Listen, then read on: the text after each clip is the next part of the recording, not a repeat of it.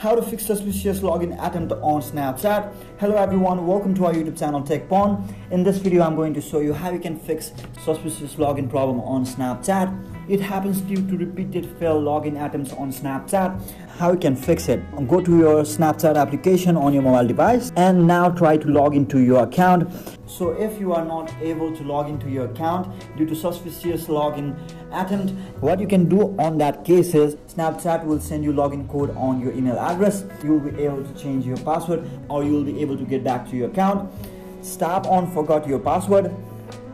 You can verify your account via phone or via email. I'm going for email.